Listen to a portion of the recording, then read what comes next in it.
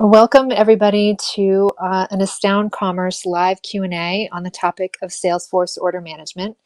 My name is Blair Campbell. I'm Editor-in-Chief at Astound, and I'm here with a very expert panel on this topic today. We've got a Salesforce OMS Solution Architect Mike Bowen with us today. We've got Steve Collins, Astound Vice President for Salesforce Multi-Cloud Solutions, and we've got Nathan Anderson, who is also a Principal Solution Architect at Astound.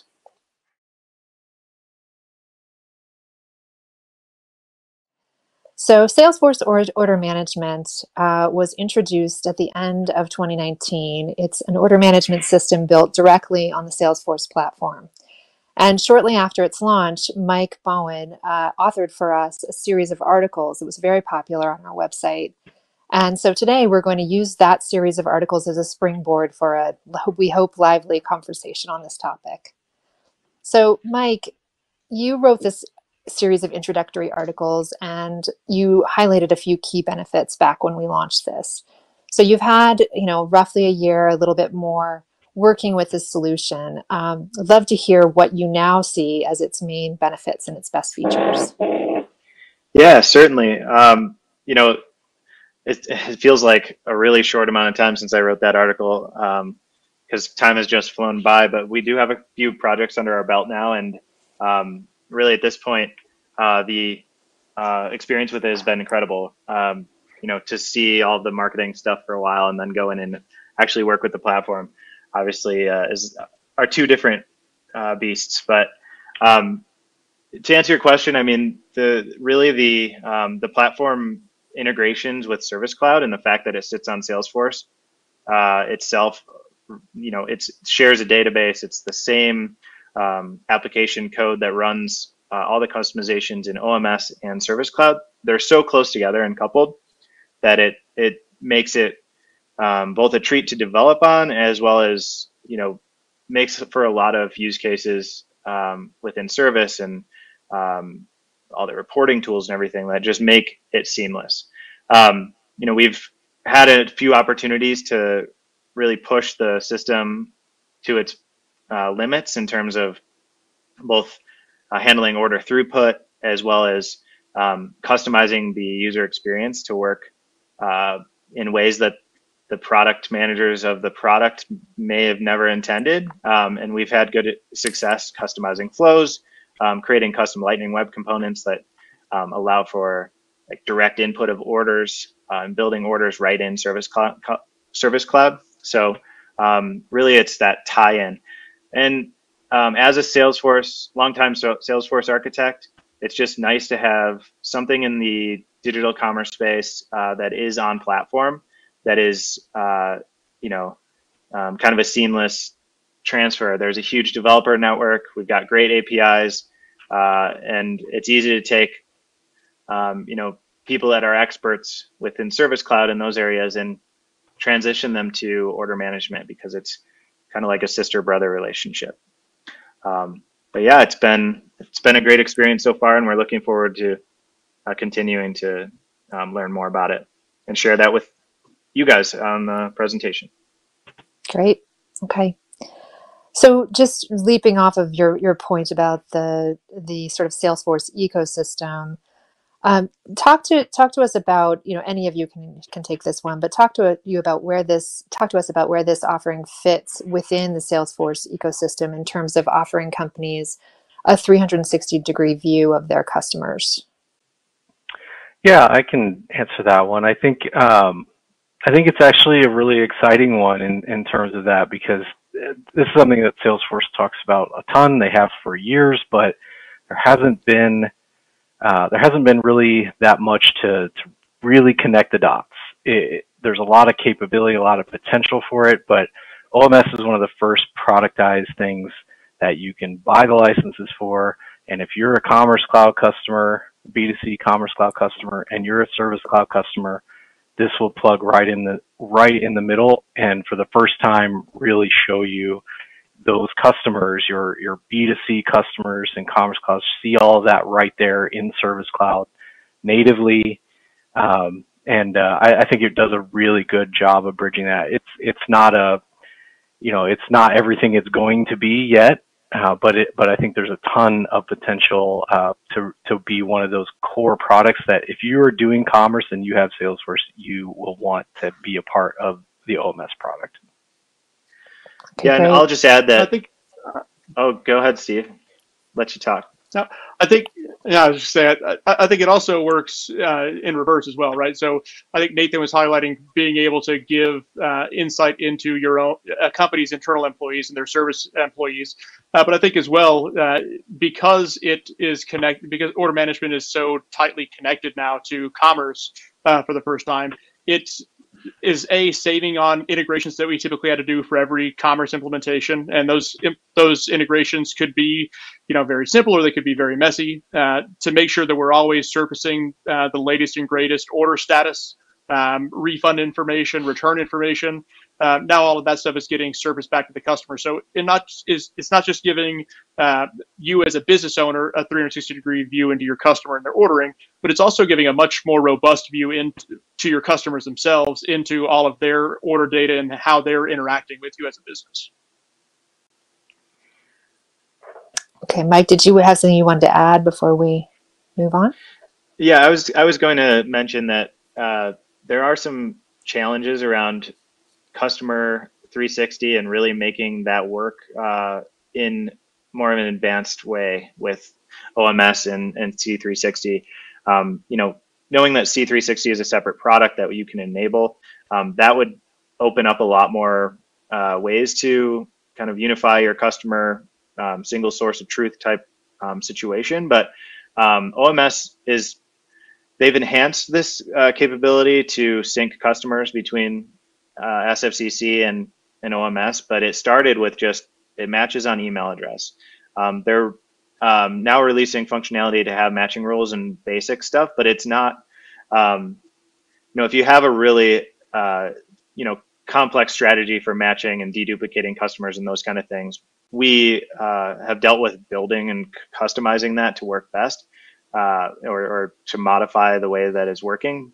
And that's all possible, but the way that it comes out of the box is kind of assuming that you have a really basic matching strategy and everything. Okay. And so you touched on some challenges. What were some unexpected challenges? I know you guys have now implemented this solution for several clients. Are there other things you could speak to that sort of weren't foreseen, and how did you navigate those challenges?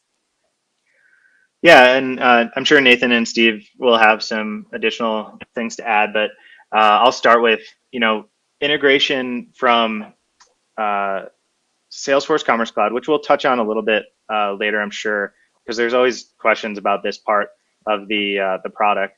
But basically, the integration from SFCC to OMS is this Heroku connector that Salesforce productized, and it's really great because we can just plug that in, flip a switch, and we have an integration, a productized integration that carries in all the order data, all the payment instrument data, all of that stuff, even product information at the time of order export from OMS. The thing is, it does also lock you into some constraints because it's productized. We can't change the source code in that integration. So we expected this coming into our implementations, and we indeed found that the mappings for some of the objects in SFCC, maybe at the payment level or something like that, custom field that you put on that object isn't just going to magically map for every bit of the object model.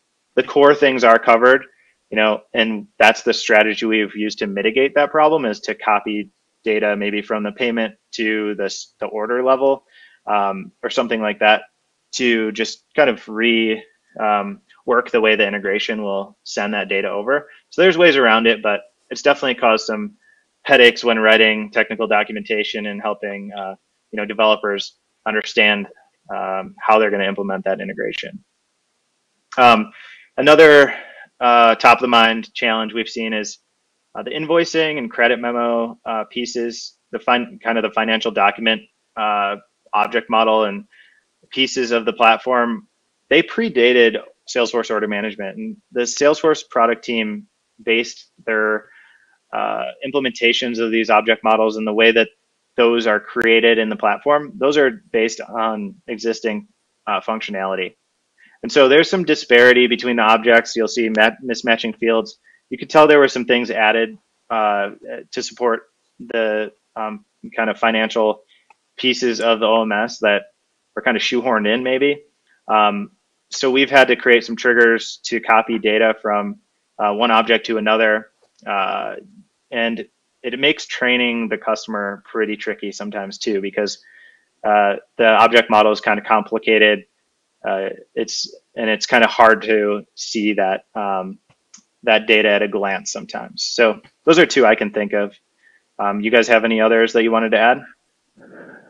Yeah, I think expanding exactly on that last point you made, that I think one of the trickiest things in terms of implementing a project and then handing that off to the customer is because of the nature of all the objects involved in the OMS package, there's just a lot. And so when you look at an order, there can be upwards of 20 different objects involved to store the data about an order, which is all built that way for a purpose, to make those things function nice and cleanly and independently and store all that data separately. But if you try to just look at the order, sometimes you find yourself having to click through and click through and click through 5, 6 levels deep to find that piece of information that you're looking for. So, you know, getting around that, there's a lot of things you can do, like Mike mentioned earlier, with on the SFCC side, bringing data up to the order header level. You can do some similar things like that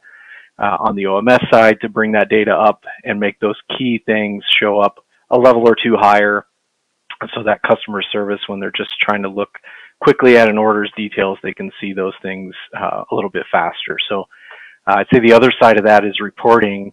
Right now in the product, there's not really a starter package of reports, and so every customer needs to kind of start from scratch, and that's something that it's important to know as an implementer, that that's going to take more time than usual to just go through and work through defining those reports, making sure everything matches up. And something that not all Salesforce implementations have to deal with is those things needing to, like financial information needing to be of a certain level of fidelity that maybe other data doesn't need to be. So that's something that can be a little bit tricky. So we've spent some time starting to pull together kind of our own OMS starter package that cleans up some of those things, adds some of that visibility in places, and also creates that starter package of reports that at least customers have something to start from. Everyone's going to need to build more specific things on top of that, but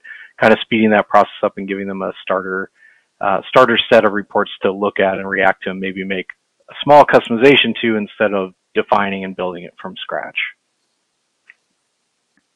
Yeah, and I think in addition to the starter pack of reports, and to be able to enable the starter pack of reports, is having just some sample data that touches all of the different objects. So having some orders, some order summaries, some fulfillment orders and returns and RMAs in just different statuses to be able to build and run those samples reports off of.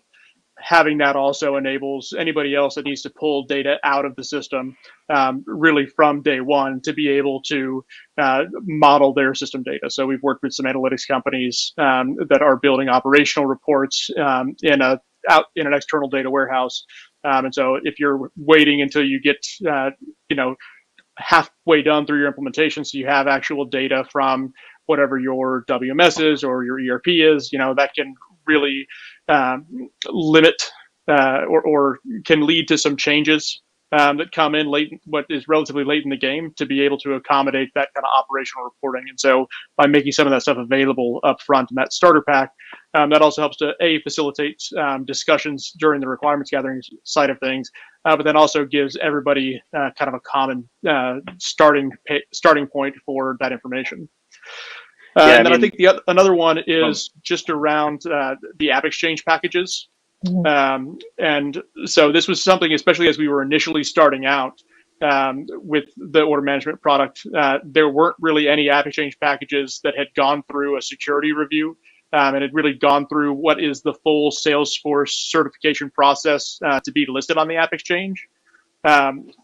it's it's kind of interesting, right? A lot of the people that are using Salesforce Order Management really got their first introduction to Salesforce as a company and building things for Salesforce with the Salesforce Commerce Cloud side of things, and the rules around how building connectors or building packages for Salesforce Commerce Cloud and Salesforce Core, they're very different. The level of scrutiny that goes into it, how everything gets packaged is very different. So with a lot of people that are building what's called a link cartridge for Salesforce Commerce Cloud, typically what that is it's more of a reference implementation. So you're giving somebody all of the code and they can see every little bit of the code, every line of the code. And if whenever they go and install that cartridge on their site or deploy it on their site, they can go and they can make tweaks and changes as however they need to be able to accommodate the business logic on their site or sites. If they need to branch it, do something here or there, they can. With the App Exchange process and deploying things in the App Exchange, you can't do that, at least not with managed packages. And that's what we typically look for with these App Exchange partners, is that they're giving us a managed package. There are operational benefits to it being a managed package versus a managed package versus just flat out code. And so it really requires a much different mindset when you're developing an App Exchange package as opposed to a link cartridge, because really you've got to cover all of the scenarios that people that are going to be using that cartridge need to be able to cover, and you need to be able to then drive that off of configuration. And so that was something that I think was definitely missing in some of the first releases of these App Exchange packages. The other thing that was kind of missing was a lot of documentation to go along with those App Exchange packages, because again, you can't see the code. Once an App Exchange package is deployed and once it gets installed, we as system implementers, we can't see any of the code that's going into that. So we know maybe there's a touch point here or there that is going to work with this data object. So like for a payment gateway integration, right? It's going to look for these invoice objects, these credit memo objects in different statuses. And then based on that, it's going to go and capture a payment, refund a payment, something like that. But we don't get to see exactly what it's looking for, what steps it's looking for. And so that's very different from the Commerce Cloud Link paradigm. Okay. Yeah, and like I think it's a really important thing, and kind of goes back to what Mike was talking about at the beginning of this question, which is the Heroku connector and that being kind of a black box. Well, you add these things together and you have a black box of the connector from Commerce Cloud, and then you have these packages which are built so that you don't have to do anything with them, which is great. But the downside of that is when something does go wrong in that chain, there's a lot of places that you, as an implementer, you're looking to debug that and see what happened. Well, a lot of them you don't even get access to debug logs to see how it's flowing through. So there's a lot of time spent in just sort of hunting down and troubleshooting where these things happen. That's a much different development process than on the Commerce Cloud product, where you get everything is the cartridge and you can see all the code and react to it a little bit easier. And with the gaps in a particular App Exchange package, in terms of use cases they might not support, we've had to write integrations to work around that. So an example is payment reauth and auth void from Adyen. Their App Exchange package doesn't support that natively. So it will, you kind of end up with this parallel lane of App Exchange package doing calls to Adyen, and also your own integration code that you've written, kind of sidecar in a way, working with that third party as well to send API calls through a different channel. So it's definitely something we can work around, and we don't have to say, hey, well, we have to wait for Adyen to implement this piece. As much as we want them to just develop it for us, we can accelerate things and get delivery to the customer faster if we just do it ourselves in some cases. But certainly, if we just had source code access to their App Exchange package and we could just be the ISV for that, we could modify it to add those additional product features. And so I think that's definitely one of the trade-offs whenever you're looking at, whenever you're making these decisions around using an App Exchange package versus building a point-to-point integration versus using, an ESB or an ETL tool. how much is going to be covered of your use cases with the App Exchange package? Is it going to be as flexible as you need, or should you then just build your own integration, or should you build an integration through an ESP? I think that's an important consideration that comes out as we're going through requirements definition and looking at your business processes specifically.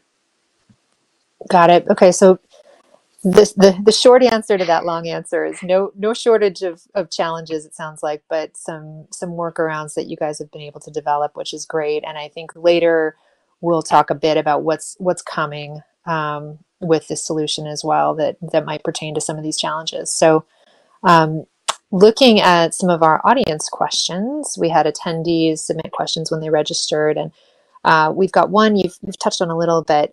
It is, how well does this solution really integrate with Salesforce Commerce Cloud? Some more comments on that integration from anybody? Yeah, sure. For simplicity's sake, I think I'm going to assume you're generally asking about Commerce Cloud B2C. So I'm going to frame my answer on that, but I do want to just call out, obviously with Salesforce labeling a lot of things, Salesforce Commerce Cloud, you also do have the Lightning B2B platform, as well as their B2B2C platform. For all of those pieces, right, everything is sitting inside of Salesforce already when you're placing orders through Lightning B2B or through Lightning B2B2C. So the integration component doesn't really come up as much. It's really all of the same back-end OMS stuff that you're doing for Commerce Cloud B2C, you're doing for those platforms too. Okay. So as I think Mike touched on, and Nathan touched on earlier, with Commerce Cloud B2C, you have this Heroku connector that Salesforce provides. And so whenever we go and we're provisioning an OMS org, and we're getting everything connected, Salesforce goes and they enable this for us, and we do a little bit of setup here and there just to get the basic order data flowing. And so that piece is really nice. There are some challenges I think that we can touch on there, but in general, we're not having to go and write an integration that's going to pull orders out of Commerce Cloud and push them in. That's kind of provided for us. Now, I think there are a couple other parts of that integration. So getting orders out is one part of it. We were asked by Salesforce, and it was a great opportunity for us to really dive in and get more in depth with their product team, as well as with the Commerce Cloud team. But so we were asked to actually write a plugin cartridge for SFRA, or the reference application for Commerce Cloud for order management, for the order management integration. So we wrote that to enable things like order history, to enable user self-service for cancellations and returns. So that's published out in GitHub, and it's something that can be pulled into an SFRA project to be able to handle that integration. And then I think the last one is order on behalf of capabilities. And then synchronization of customer profile information and being able to do some additional data synchronization beyond just what the order management connector does. And so historically, we had relied upon this Service Cloud connector from order management. Just in the last 3-4 months, the architectural success group at Salesforce has released a new connector called the B2C CRM Sync tool. Again, it's a combination of Salesforce package and Salesforce Commerce Cloud link cartridge, but it's really designed to be the path forward on how you connect the Commerce Cloud B2C system and the Service and Sales Cloud, as well as OMS solutions. Okay, great. All right, so looking at other audience questions, we've got one with several parts. First, part one is, what e-commerce platforms does Salesforce Order Management support? I can take that. Really any e-commerce platform that has extensibility and portability of their data, the order data. So a platform that can send ideally REST or SOAP API calls would be ideal. Or if you have middleware that you can use to extract flat files out of that, maybe an older legacy system or something, and transform them into, data that can be bulk loaded into Salesforce. Really, it doesn't matter what commerce platform it is. You'd want to look at nuances like how, and this is getting into more of the e-commerce architect world of Steve, for example, but how things are merchandised, how product data looks. You have to make sure there's some fit with Salesforce, but their data model is generic enough where they're not just going to support SFCC stuff. You can map into it pretty much from anything. And, you know, where we've seen experience for this is like from marketplaces that don't have App Exchange packages. We used Channel Advisor is a third-party kind of marketplace aggregation tool for connecting to marketplaces like eBay and Amazon and such, and getting those orders into the system. We basically reverse engineered what Salesforce is doing themselves with the payloads that they gave us from some of our training workshops, as well as payloads that we see going in and out through that Heroku connection. So we reversed engineered that, and then we basically replicate those calls with, you know, a different source for where the data is coming from. In this case, Channel Advisor, or you know, any other e-commerce system, excuse me, could be used there. So, Okay. you know, lots of flexibility. Okay. Yeah, and then just to reiterate, obviously, natively without having to write a custom integration, you can integrate Salesforce Commerce Cloud B2C, so the formerly known as Demandware product, Lightning B2B on the B2B side of things, as well as the newer B2B to C platform. The only thing that is technically Salesforce that's not natively integrated, but can still be integrated via the methods that Mike was talking about would be B2B Classic or the old Cloud Craze product. So that would still need some custom integration written to get those objects translated into the OMS objects. Okay. So second part to this question related is, what would the integration on Salesforce Order Management look like with e-commerce platforms other than SFCC, and what would be the best way to do so? I think I kind of touched on that with the first answer there. I mean, really, you need some way to get product information into Salesforce, ideally.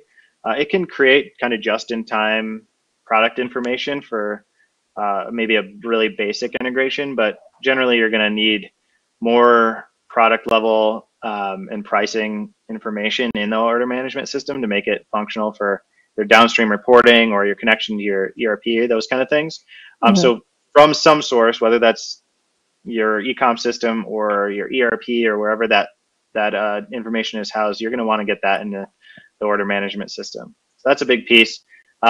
We also have, you know, omni-channel inventory is a component of order management, which I don't think we've mentioned in this discussion at all, but is a huge piece because it offers a headless, you know, decentralized way to store inventory information.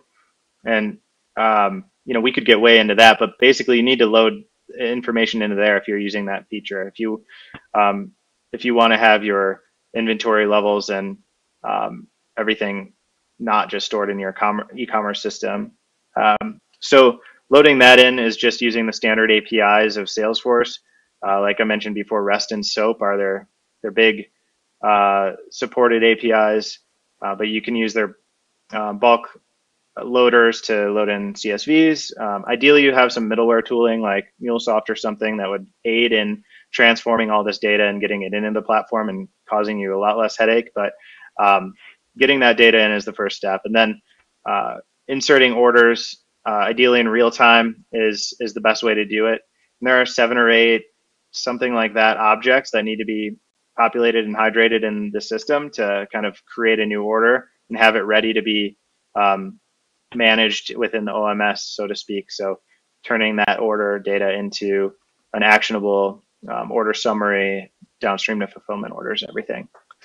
So again, we've built integrations with these marketplaces, and that's really the kind of external place where I've seen it, you know, where we need to pull in order data, but the practice should be pretty similar for, let's say, a Magento or, you know, WooCommerce or something like that.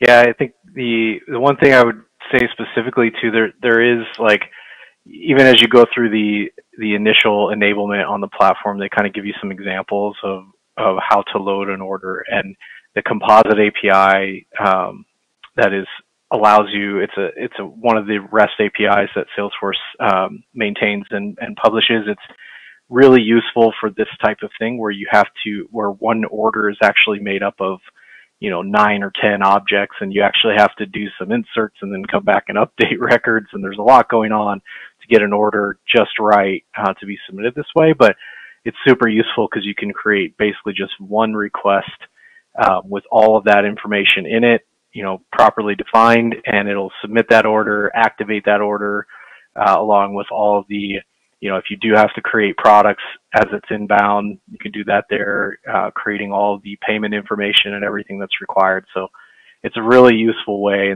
as opposed to having to make an individual call for every object, all the 10 or whatever, 15 different objects that are involved in setting that up correctly. So there's a lot of options when you do have to go the full custom route.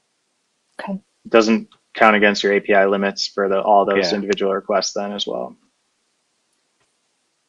Okay, great. And the last aspect of this question, any integrations with warehouse management systems?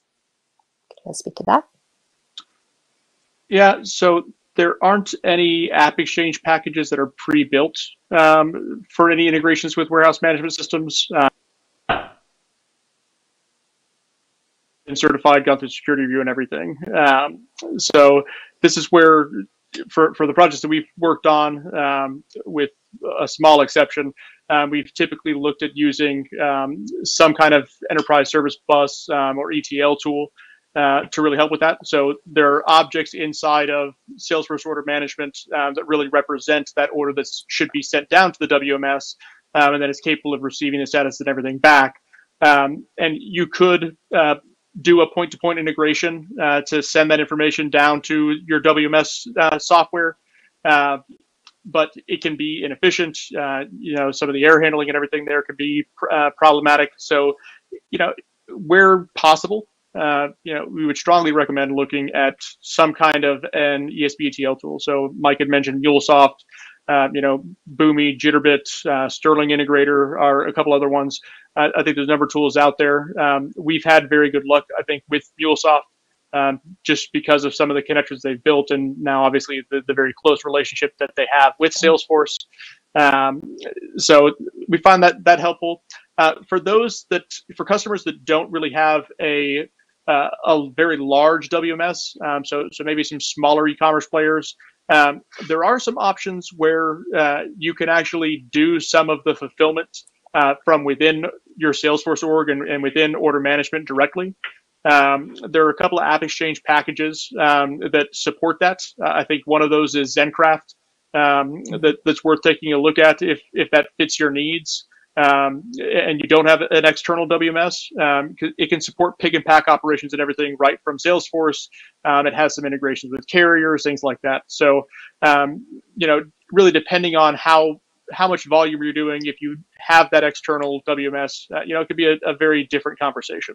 So, okay, great. All right, moving on to the next question. We've got an audience member asking, are there App Exchange packages for various post-purchase functions like payment refunds and fulfillment services? Yeah, so I'll start. There are a number of App Exchange packages. We've talked about a few of them already. But the nice thing with all these packages is there's kind of, when Salesforce was pulling in partners to build these OMS packages, they kind of gave them like, here are the baseline things you need to be able to support right away. So obviously being able to support payment capture, but as well as refunds is part of all of these baseline packages. And so there's Adyen, Braintree, CyberSource, a couple others, maybe Digital River, but a lot more coming. Basically, if you're a partner of Salesforce and you have a cartridge for B2C Commerce Cloud, you're probably being pressured at this point to get one up for OMS as well. So you're going to see no shortage of partners. Every major payment processor will have theirs up on OMS pretty soon, I would bet. So, but again, they are able to support capturing payments that are authorized on another platform. authorization themselves, as well as refunds. And then we've done some other custom stuff as well. I think, Mike, you can share more about that.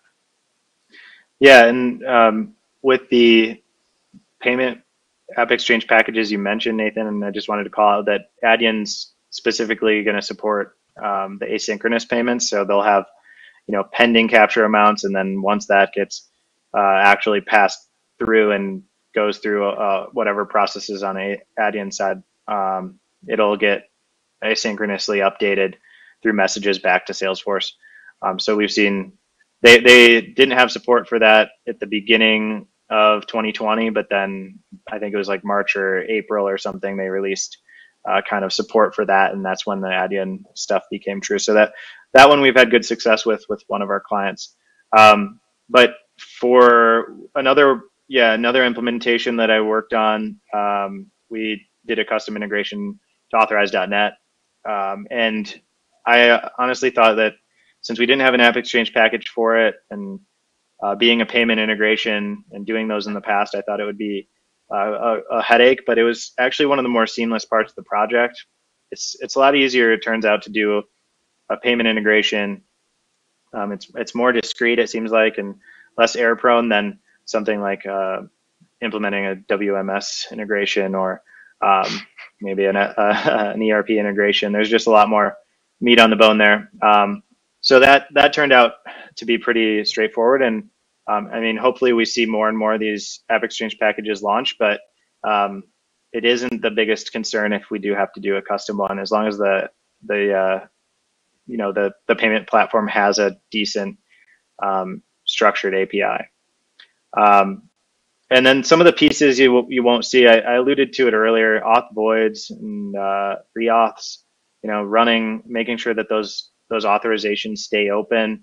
If you're going to have a long time before something ships on that customer's card, we've implemented some custom API calls to handle that behavior, and that's worked fine. It's just kind of annoying because it's just not all in the package, but yeah, that's worked out pretty well.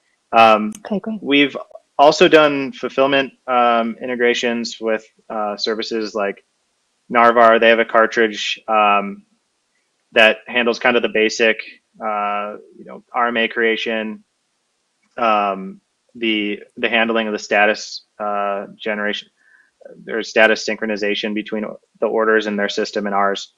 Or sorry, they don't support RMA generation. We actually had to write that custom. So that's kind of another use case that we're waiting for them to support out of the box that we had to work around. But they do have at least some of the bases covered. Okay. Yeah, and then I think a couple other ones. So I think tax integrations are in particular pretty important and pretty nice to have. So Avalara has an app exchange package. Vertex has an app exchange package, or is working on one. I can't remember if it's actually certified or not at this point. But so being able to write those tax ledgers, being able to adjust those tax ledgers for returns or for appeasements is also very nice. So being able to have your system of record and where you're doing a remittance from tied into the order management system, you can now drive that through Salesforce OMS instead of that needing to be driven through your ERP or through your financial system. So I mean, obviously some reconciliation can still happen back there, but it's definitely nice to have. Okay, great. Okay, another audience question. Can you speak to the process of migrating from a mainframe to Salesforce OMS? That's a big one. No small question. Yeah, no small question there. Just in a couple sentences. Yeah, it really is a big one. I think there's a process that we like to try and follow.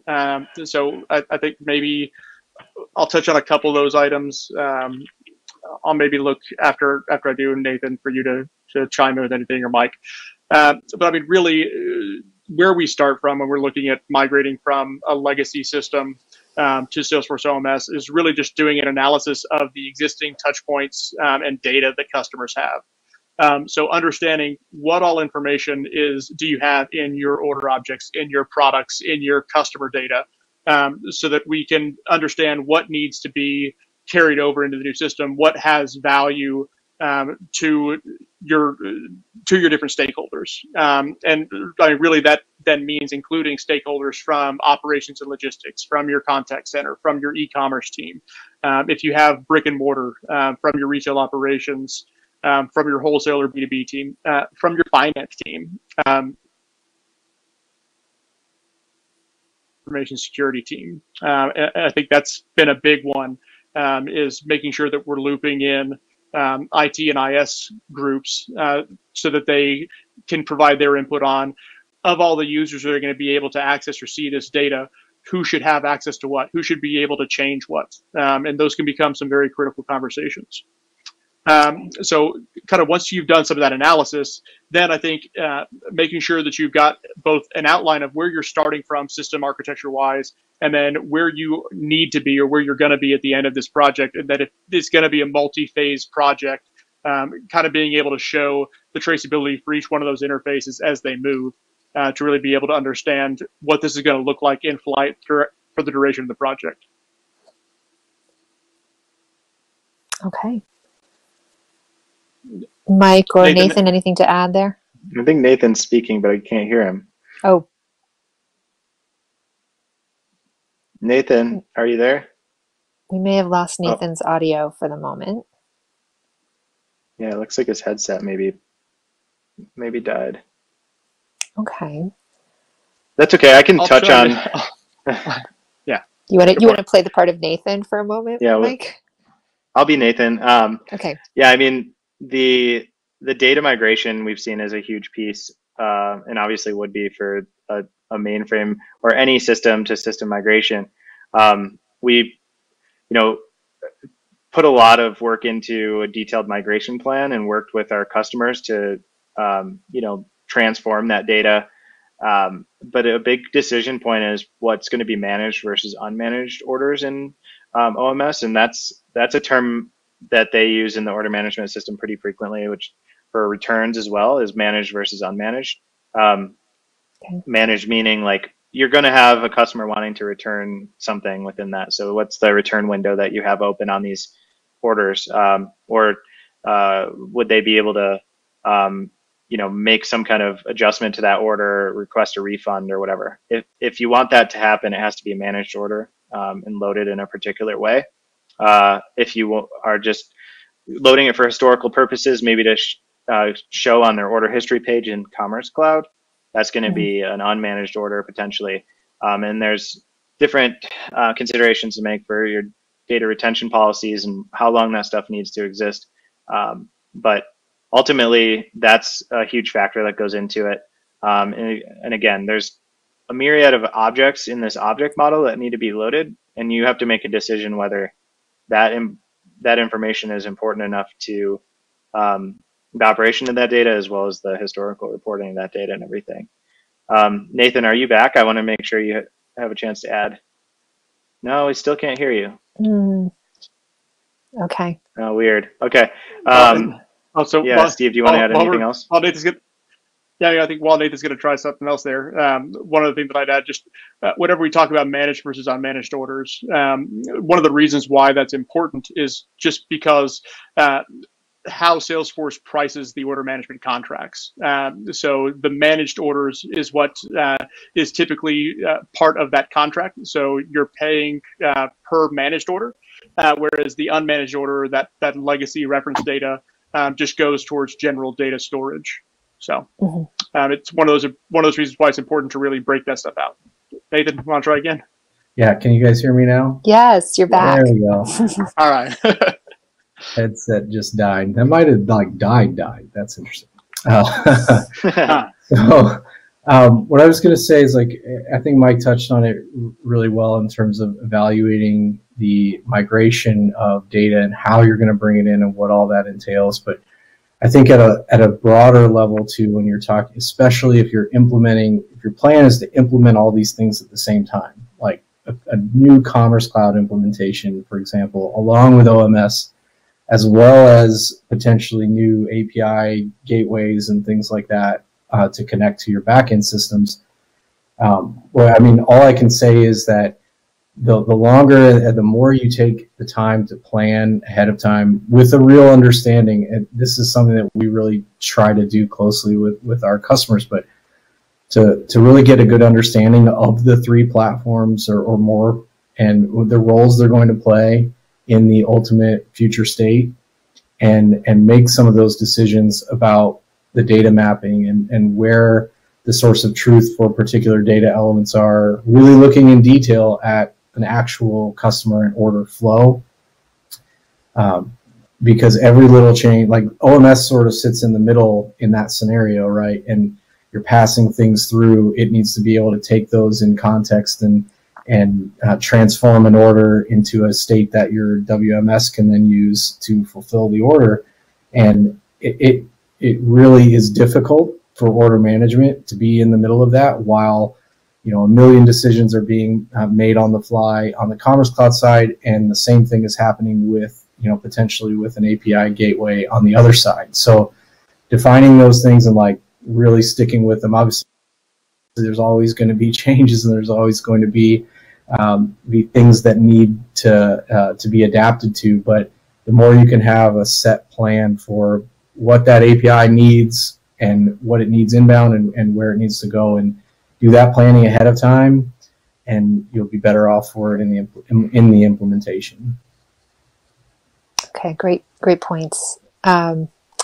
We are closing in on the hour, so I'd love to circle back to our lengthy conversation about challenges, unexpected challenges, and what advancements or enhanced functionality, you know, do you both expect to see based on, you know, what you know is coming with the solution, and also what's your wish list? What would you like to see being developed with order management going forward?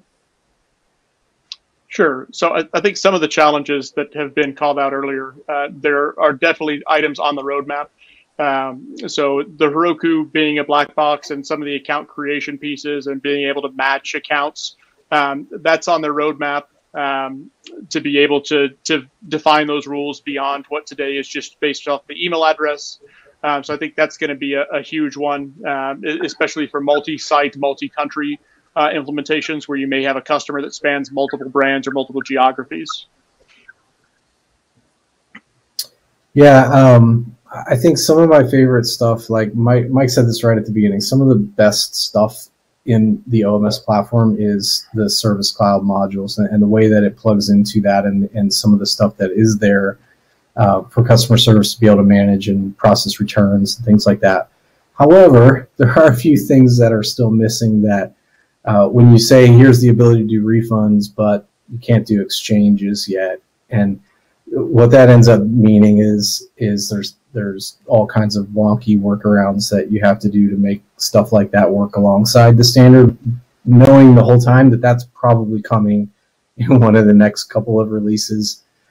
So it can be a challenging thing, but again, I think that stuff we'll see more and more of. And I think, you know, the next step of that too is a little bit more functionality around potentially placing orders for a customer service rep. So currently one of the ways this happens, at least with the Commerce Cloud implementation, is with that connector, the B2C CRM sync, the old Service Cloud connector package, to be able to click a button and log into the storefront as the customer. But even that presents some challenges on the Commerce Cloud side for getting some different functionality for the rep when they're there doing that. I'd like to see some stuff coming around the ability for a rep to place an order directly from Salesforce and have that sync to Commerce Cloud. You know, some of the payment processors will probably have to come along for the ride on that type of functionality, but I do think that would be some really nice value add stuff, and like the ability to create an account from Salesforce that is automatically pushed over and synced and set up correctly in Commerce Cloud. I think some stuff to like just tighten that up a little bit would be really cool, and I think is on the roadmap, stuff that we discussed with Salesforce before. Great. Yeah, and you know, as we've gone in and tried to work around these things, you know, going in and doing technical designs, working with the developers, we've ran into some hiccups, more or less, with how something we might have designed works. So, for example, I've had some situations where we want to just trigger some logic to happen when a fulfillment order is generated and sent to the warehouse. But we found that the Salesforce object model doesn't support triggers on the fulfillment order or the order summary or some of these key objects. You can use platform events to get around it, which we ended up doing, but this makes this solution a lot more cumbersome. And sometimes we could just end up with some kind of duct taped on custom fields that we're using to trigger some logic or something. And we don't like that. So, you know, getting those objects that are new to OMS to have the same feature parity for automation and things like field history tracking on order summary is another example. That's the kind of stuff we're just kind of waiting. Like Salesforce engineers are probably working on as we speak, but cause some additional time and complexity. And then, like Nathan said, the Service Cloud stuff, and as I said in the beginning, that's the kind of bread and butter of order management, and probably where we get the most, you know, eyes lighting up from customer service teams and ops teams and stuff, because it is better than what they're used to if they're going into Business Manager to do things that they've customized, or going into some kind of, you know, green screen program in some of the far worse cases. But you know, that enables them, and we're waiting for a lot of those features. But things like $0 orders or replacement orders, we've been able to write custom order interfaces for, and kind of get our own Astound magic to go in and make that stuff happen while we wait for the roadmap to catch up. But it, you know, the technical side is where I spend a lot of my time. You know, making sure that these integrations work, these customizations to the platform work, and I've also seen just some of the APIs. Salesforce has done a really good job of writing these APIs that are easy to snap into flows and drop into declarative configurations in the platform. But that also comes with limits, just like we were saying with App Exchange packages being closed source. We can't modify Salesforce's own platform source code for obvious reasons. So, you know, something like an RMA generation, if we call an API action to create an RMA or return order in the system, we can't pass in custom attributes. We have to insert that RMA and then afterwards make another update call to get that object that was just created and then strap on some additional fields to it. So it's really inefficient to do that. And, you know, we're talking about another API call for something that might be done like 1,000 times because we have 1,000 returns coming in from buy online, return in store scenario or something. So just stuff like that is on my wish list. So if anybody from Salesforce is watching, hopefully they're taking that in consideration. And if not, you can write your next 3-part series on exactly what you'd like to happen with this offering. So we'll do that and go to the office hours and pester them a little more. Exactly. Okay. Speaking of your writing on this topic, we will, I think, already have available for download each article in that series on this webinar platform. So attendees, you should be able to grab those articles and review what Mike has written in the past. And so that's available now. And while those downloads are happening, I will thank our participants. This has been really educational, super helpful. I know you guys spend, 99% of your time working on this stuff. So taking a break to talk about it is much appreciated. And we will keep the conversation going. So thank you. Yeah, thanks, everyone. Yeah. Thanks. Thank you very much.